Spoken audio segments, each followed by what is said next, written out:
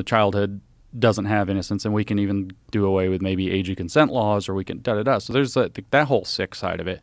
But from the Marxist perspective, having studied the history of Marxism to the 20th century, I'm telling you, this guy, George Lukács in Hungary, laid this plan out. Because if you get these kids, like, you break down their innocence sexually, especially, what you can do is then they're going to go home, and they're going to tell their parents that there's some, like, romantic, demisexual, tree self gender, some, pronouns tree self or something. And their parents are going to be like, what? And they're going to be like, Mom, you just don't understand, So that you separate the younger generation from the older generations. You get them to break away and think that they're old fogies, that they're repressive, you don't want me to be my true self, etc. The goal is actually to destabilize the kids' identity so that they're groomable. That's identity without an essence in queer theory. And then they're groomable, and you groom them into this stuff, and then they look at their parents' culture, they look at their parents themselves, they look at their parents' generation, they look at the parents' religion, and they say, that doesn't represent me. We need something completely different. So it's to just like in Mao's Cultural Revolution, and I mean that much more literally than you might suspect, it's to cut the tie between the continuity of culture up to that point, including the family, and to start a whole new culture afterwards. I mean, Pol Pot called it Year Zero. I guess Klaus Schwab calls it the Great Reset. But the goal is to separate the new generation from the traditions and views of the old generation. For Mao, it was to destroy the so-called four olds: old culture, old habits, old customs, and old ways of thinking, Suzhou in Mandarin. And these kids would get, like, hopped up on this crap, became the Red Guard, and, like, would go into temples and, like, rip down all the statuary and tear things down and destroy all the old kung fu masters got their asses beat by mobs to get rid of, like, old Chinese culture because it's embarrassing or whatever. There's all Chinese medicine, of course, and you can say, well, that stuff was bullshit, it probably needed it. But it doesn't matter. It was like destroy the old culture, and they would go home, and they eventually got to where they're beating their parents, they're beating their teachers that were considered reactionaries, instead of being in favor of the Chinese Cultural Revolution.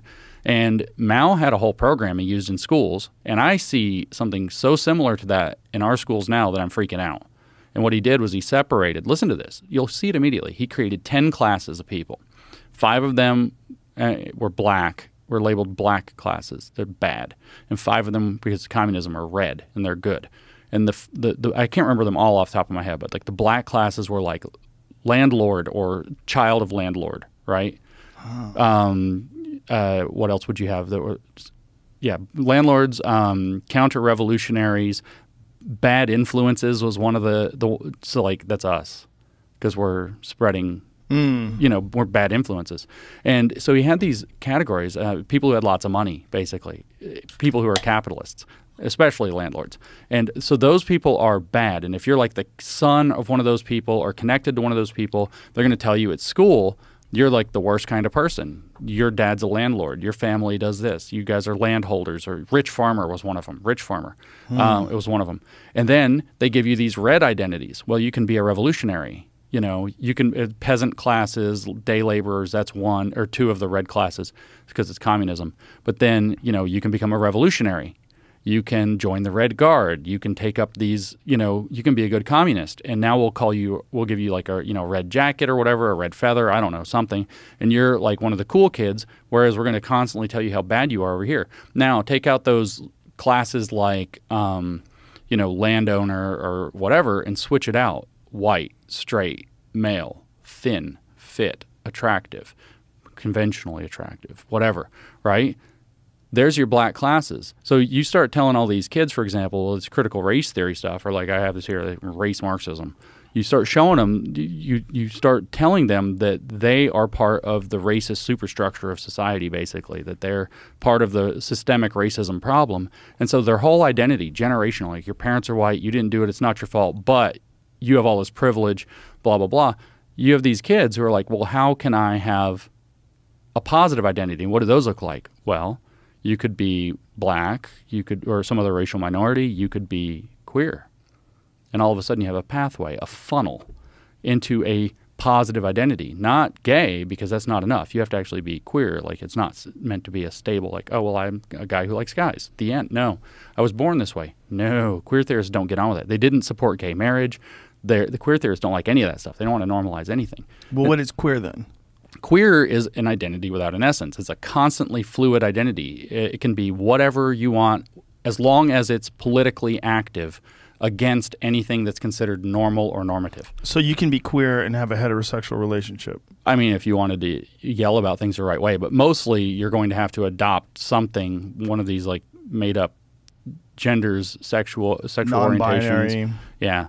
They even have romantic orientations, like who you're romantically attracted to instead of sexually attracted. They got this. They're obsessives. We've said that word earlier. Yeah. But you give people a pathway, and where do you see the vast majority of these young people transitioning and seeking non-binary and bisexual and whatever else? Young girls, who are the most social status concerned, and white man is probably not going to get anything anyway. And so these young white girls are all becoming some kind of weird gender thing. Why? Because they're getting constantly barraged by critical race theory that says white is bad, white is complicit in racism, you're a racist. You can become an ally. That's a red identity, ally, racial ally. But you also have these pathways to where you get social status, and it's not enough that you're going to say, oh, I'm bi, or I'm pansexual, or I'm demisexual, or I'm whatever. It's not enough to do that.